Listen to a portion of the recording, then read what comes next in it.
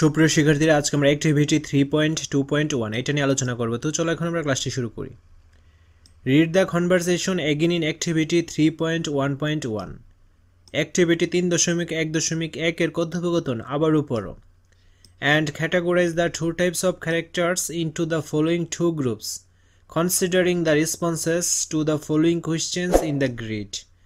এবং গ্রিডে প্রদত্ত প্রশ্নের উত্তরের উপর ভিত্তি করে চরিত্রগুলোকে নিচের দুটি দলে বিভক্ত করো।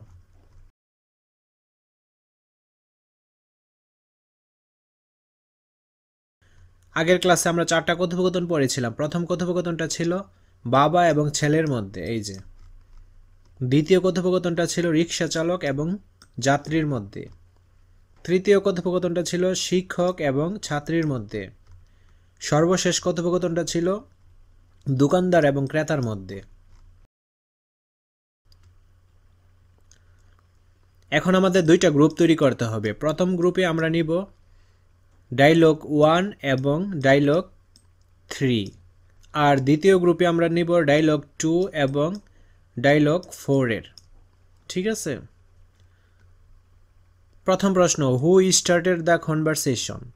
কথোপকথন কে শুরু করেছিল? ডায়লগ 1 এর ক্ষেত্রে কথোপকথনটা শুরু করেছিল ফাদার, এবং ডায়লগ 3 এর ক্ষেত্রে কথোপকথনটা শুরু করেছিল কে? টিচার।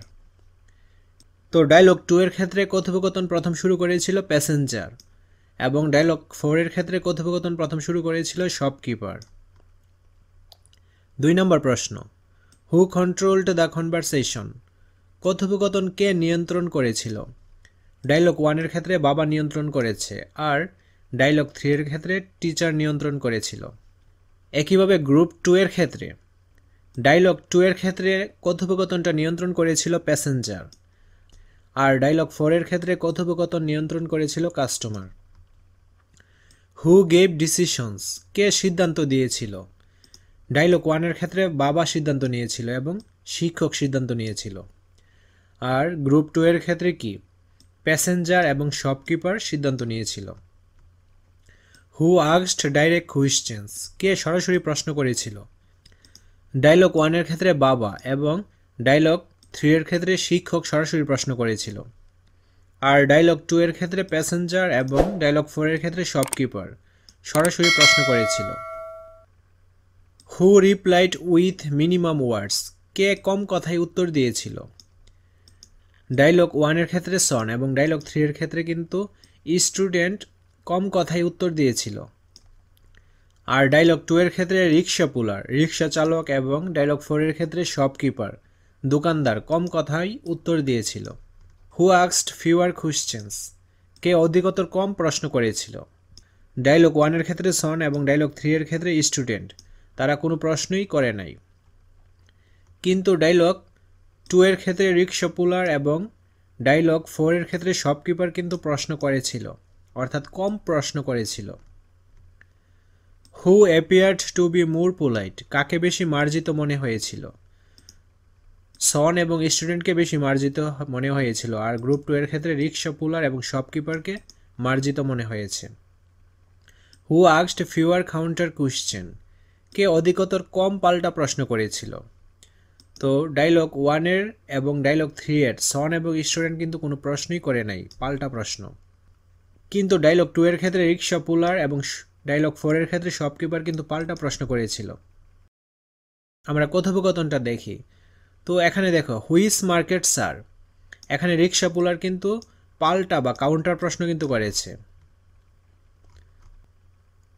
আর ডায়লগ 4 এর ক্ষেত্রে দেখো শপকিপার কাউন্টার প্রশ্ন করেছে। এই যে দেখো, কাস্টমার বলছে I want to by a lady watch. পরবর্তীতে শপকিপার বলছে would you care to tell me about your budget sir. এর মানে কাউন্টার প্রশ্ন কিন্তু শপকিপার করেছে। তারপর হু ইউজড ইম্পারেটিভ সেন্টেন্স? কে ইম্পারেটিভ সেন্টেন্স ব্যবহার করেছিল? গ্রুপ 1 এর ক্ষেত্রে বাবা ব্যবহার করেছে, কিন্তু স্টুডেন্ট বা টিচার কিন্তু ব্যবহার করে নাই। এই যে দেখো ডায়লগ 1, ফাদারের কথোপকথনের মধ্যে কিন্তু ইম্পারেটিভ সেন্টেন্স রয়েছে। এই যে সিট ডাউন, এটা হচ্ছে ইম্পারেটিভ সেন্টেন্স, কারণ প্রথমে কি রয়েছে? ভার্ব রয়েছে। ভার্ব প্রথমে থাকলে এটি হবে ইম্পারেটিভ সেন্টেন্স। কিন্তু ডায়লগ 3 এর ক্ষেত্রে দেখো কোনো ইম্পারেটিভ সেন্টেন্স নেই কিন্তু, ঠিক আছে। একইভাবে প্যাসেঞ্জার এবং কাস্টমারের কিন্তু ইম্পারেটিভ সেন্টেন্স রয়েছে। এই যে দেখো dialogue 2, passenger take me to the market. Take হচ্ছে ভার্ব, তো ভার্ব প্রথমে শুরু হয়েছে, তার মানে এটি ইম্পারেটিভ সেন্টেন্স। ডায়লগ 4 এর ক্ষেত্রে দেখো কাস্টমার ইম্পারেটিভ সেন্টেন্স ইউজ করেছে। Show me watches within this range. এখানে শো দেখানো ভার্ব দ্বারা শুরু হয়েছে, তার মানে এটি ইম্পারেটিভ সেন্টেন্স।